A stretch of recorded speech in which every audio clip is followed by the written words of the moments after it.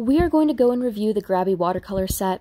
You might have seen this possibly over on TikTok Shop, which is actually where I did end up getting this from, and this was a sample product that was sent to me from both Grabie along with also TikTok in exchange for my honest opinion, so this was a complimentary sample.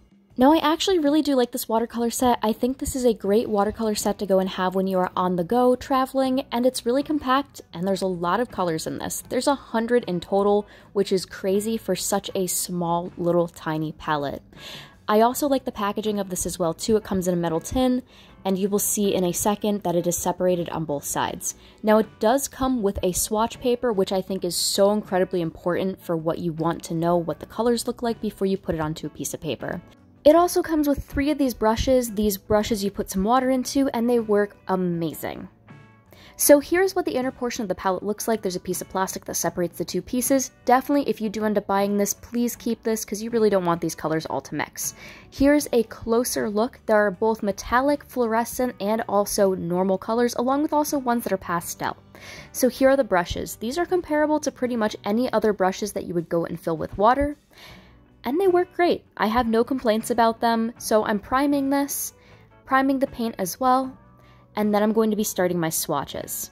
Something I realized when I started to go and get all of these different little blocks of watercolor wet is it does take a bit of priming to really get the color to start going. Maybe these are coated with something, I don't fully and totally know, but it does take a good amount of water to go and get everything activated.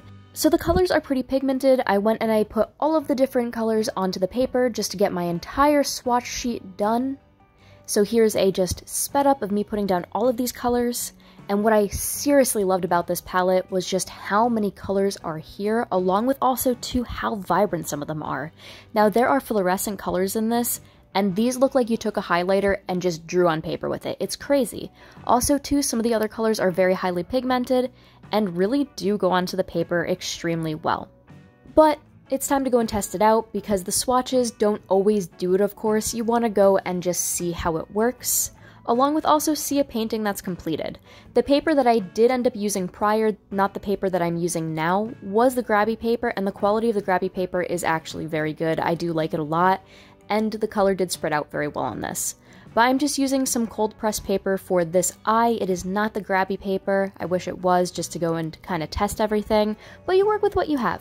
So the color really does show up extremely well on paper. It blends very well, but a thing that I didn't like about this is you can see how sticky the watercolor would get if you let it sit for a little bit. So you have to go and at least water it down a good amount so you don't have too much pigment.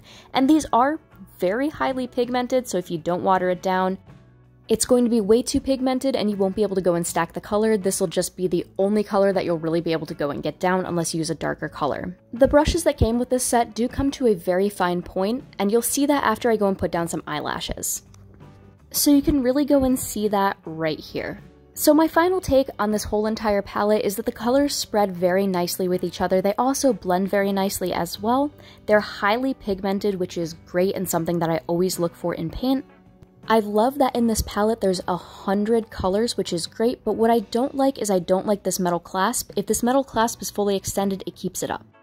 What I also don't like is how sticky the paint can go and get, but that is something that can happen pretty often with anything that is a solid watercolor paint. It's a pretty typical thing, so it's not a huge issue, but because of how much pigment is in these, it can just get very dark, and if you don't water it down enough, then you might mess up your painting.